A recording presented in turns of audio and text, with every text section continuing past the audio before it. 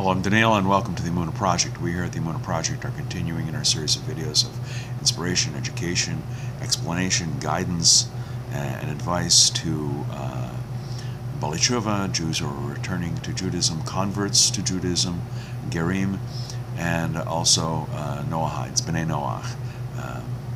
I want to talk this morning about the concept of blending in socially with the culture around you, and specifically the commandment in the book of Leviticus, chapter 18, verse 3, which point out in particular, don't adopt the practices of Egypt and of Canaan. And so you might ask, why these two nations? Why Egypt and Canaan? I mean, why not all the other nations that are around at the time? The Greeks, the Babylonians. Why? Well, if you look at the wording of the commandment, it gives a hint as to why. Do not perform the practice of the land of Egypt where you dwelled, and do not perform the practices of the land of Canaan to which I bring you. And I think this is the key. We may have thought, well, we lived in Egypt for a couple hundred years, and we're going to be living in Canaan and what will eventually be the land of Israel for many thousands of years. It's maybe okay to adopt the practices. When in Rome, do like the Romans. It's hard to be in a country and be different than other people, especially visibly different. To walk around with a skull cap and a beard, and to dress modestly, and maybe to have payas, to wear tzitzis, fringes. You stand out, especially in a society that views another kind of conformity to whatever is popular, whatever is fashionable, as very desirable, as a great thing to do. It's tough to do that. Jews may have thought, well, we're going to Canaan. Maybe it's okay to follow their traditions. God makes a point of saying that although it's difficult to ignore the lures of the environment, a Jew needs to rise above his surroundings and to cling close to Hashem, to the Creator, to Torah, and to mitzvahs.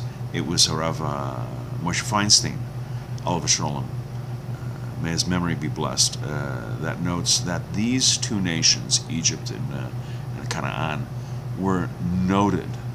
They were famous for their immorality and their obscenity, even by the Gentile neighbors. They were viewed as being beyond the pale. Later on, during the time of the second Beis Hamikdash, during the time of the Roman Empire, Rome, which was an idolatrous society, hated Egypt and Egyptians because even to the Romans, the Egyptians were idolatrous to the extreme. They had a very immoral lifestyle. You might think that the Romans hated the Jews. Romans hated everybody who wasn't Romans, but there was a particular hatred of Rome for Egypt. So Egypt, Canaan, even by local standards, they were pretty much out there. This provides an important lesson to us.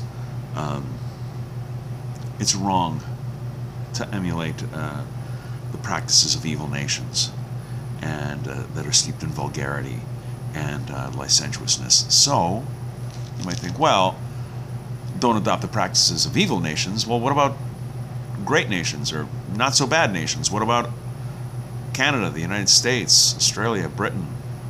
They're not evil nations. Everything's fine, and why not Why not blend in there? They're not evil by nature. We just want to have a good time.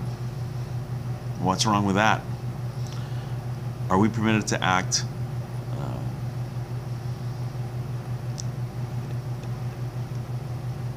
in a contemporary, modern way, to dress and act, to speak, to live differently? Are we allowed to relax the terms of the commandments that are set upon us by God? By pointing out the two worst examples, Egypt and Canaan, the Torah is giving us a lesson that these societies didn't start off evil. They descended into evil. And similarly, by adopting practices, customs, traditions, lifestyles that are not our own, there's a lot of cliches about this. That is the slippery slope, the thin edge of the wedge. You start going down that hill, and the descent can be very quick. The first error, a slight deviation from Torah, ultimately can lead to a complete spiritual and moral degeneration, as happened in Egypt and Canaan. Jews must always be on guard, because today's error could be tomorrow's avera, sin. We're going to be doing more videos along these lines. I hope you find them inspirational. I hope you find them of some use. And until next time, on behalf of the Emunah Project, I'm Daniel, and thank you too much.